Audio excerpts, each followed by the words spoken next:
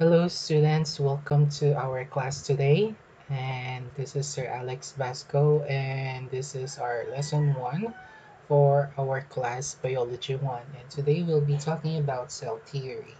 What do we mean by theory? So, theory is basically a set of principles that explain a phenomenon, and it is already researched. This is very different from an hypothesis, which is a observation without without yet proper experimentation. So when we observe something and we assume something because of that observation, that is a hypothesis.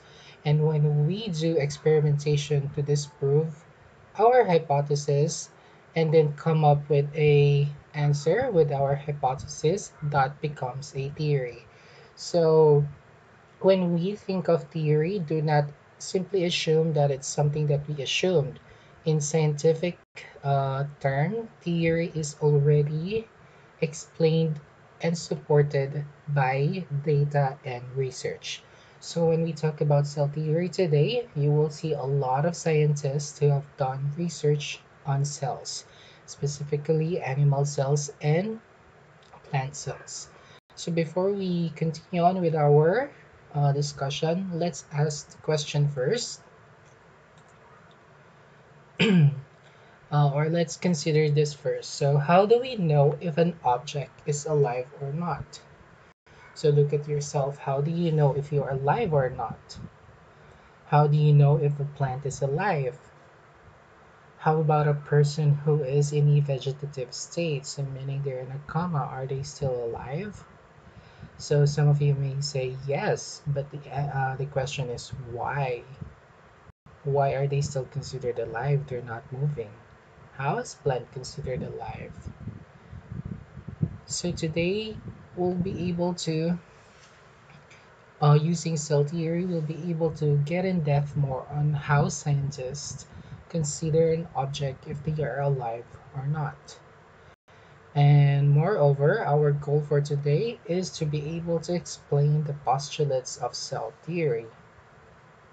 So what do we mean by postulates? So earlier we discussed about theory and hypothesis. So a postulate is something that is assumed or suggested that is true as the basis for reasoning, discussion, or belief. So earlier I asked the question, how do we know if something or if an object is alive? So the answer lies on understanding cell theory and the postulates of cell theory.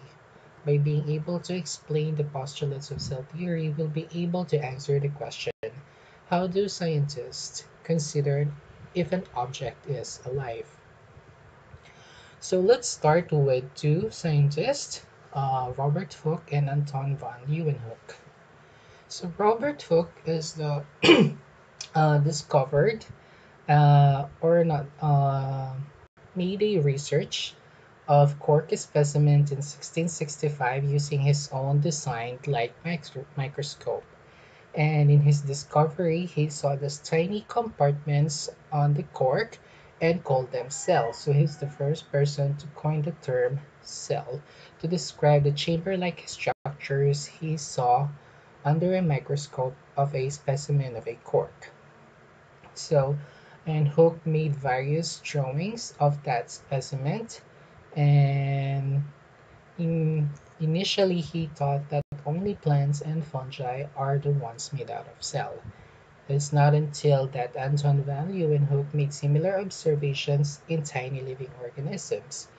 He realized that when you scoop up, for example, a pond of water and go and observe it under a microscope, he realized there are tiny things inside that water, inside that liquid, and he called them animalcules. So Leeuwenhoek is also believed to be the first person to observe a red blood cell of various animals and even sperm cells under a microscope. So it is because of Leeuwenhoek that we also realize that this cell, as Robert Hooke coined, is not only does not only exist in plants, but they also exist in animals, particularly after he made observations of his animalcules.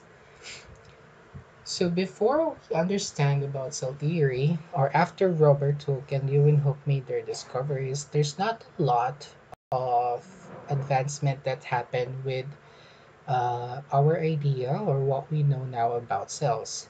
Because before that, people supports the idea of what we call a theory of spontaneous generation. So the theory of spontaneous generation basically says that living organisms can arise or can come from non-living objects. And this is because of when we see rotten meat, we just see meat, but after a few days we start seeing maggots on that meat, or even sa basura, kapag pinabayaan lang natin dyan, minsan makikita natin na there are some maggots inside there. But we didn't know then how these maggots or these living organisms came about in that garbage or rotting meat. And that's the theory of spontaneous generation. It proposed that living organisms arise from non-living things. This is the issue with the hypothesis, no? Walang experimentation yet. We just observed something that happened and then we assumed things. So our hypothesis is that living organisms came from non-living things. It is not until that scientists like Louis Pasteur made or disproved the theory of a spontaneous generation after he made various experimentation about the existence of living organisms. So one of the researchers or scientists made or you can do this on your own, no?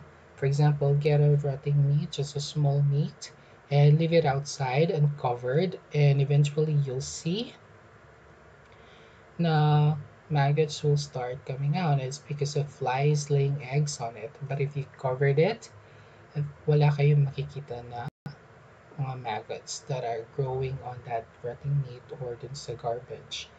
And that disproved the theory of spontaneous generation. Now, after disproving the theory of spontaneous generation, we know that organisms does not arise from non-living objects. Another theory that a lot of people believe in is what we call is abiogenesis. It is also related to the primordial soup theory, which says that life started from the mixture of non-living organic materials.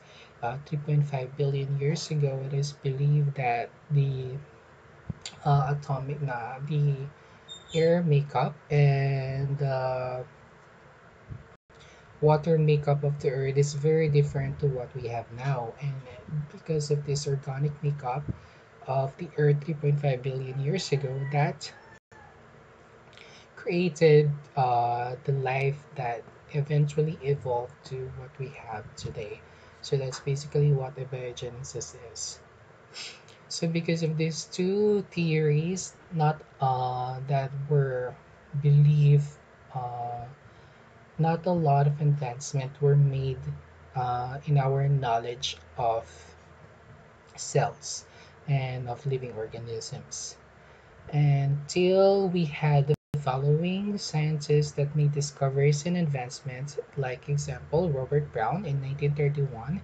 He's a leading botanist of his time that compared different kinds of plant specimens under a microscope, and he indicated that there's one common thing among these different plant species, and that is they are all composed of cell, which was first coined and which was first observed by Robert Hooke. So inside each cell, he also saw a dark dense spot, which he called nucleus. Also, Matthias Sladen in 1838 made also discoveries and advancement of his own, which is he's also a botanist, which is a scientist that dedicates their time studying plants.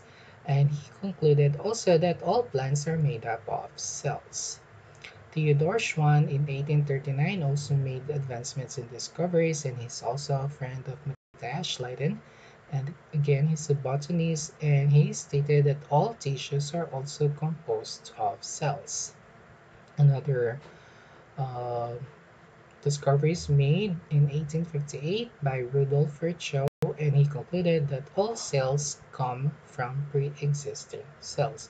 So this also disproved the theory of spontaneous generation, where we now know that all cells must come from pre-existing cells. Otherwise, there's no cells or hindi pwedeng mag-exist lang bigla-bigla yung cell without a parent cell.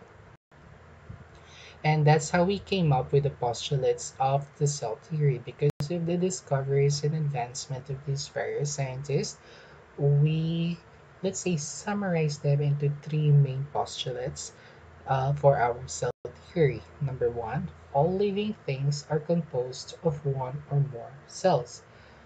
So all of us, for example, the humans, are living things and they're composed of we are multicellular cells, and there are living things like prokaryotes that are composed of only singular cells. So all living things are either one or composed of one or more cells. Number two, our second postulate is that cell is the basic unit of life in all living things, meaning all life must have or must exist or they must have cells. And last, all cells come from pre-existing cells. So these are the three postulates of cell theory. So meaning this is the assume that we or this is the assumptions that we made of all the discoveries, and using these postulates we can now answer the question, how do scientists consider if something or if an object is alive? So if an object is able to pass all these three postulates, then the scientists will say that this object is alive. So this is the basis for all living creatures existing on the earth. So the question earlier, how do we know if a plant is alive? Well, a plant is composed as a multicellular organism, and in order for a plant to live, its cells must function, and it must produce all the energies that it needs, the proteins that it needs to survive. And plants come from another plant or its cells. If you observe, they reproduce on their own. They create cells on their plant cells creates another plant cells from that existing plant cells. So because of that, we know that plants are alive. The same thing with a person. Even though in their common situation, they're still alive. So that's how we know that something is alive, because of the postulates of the cell theory. So that was our discussion earlier. So the three postulates offer the basis on how we consider if an object is alive or not. So that's the first lesson for today. It's very simple. Uh, Later on this week, we're going to continue on with our lesson two. So thank you for catching up and have a good day.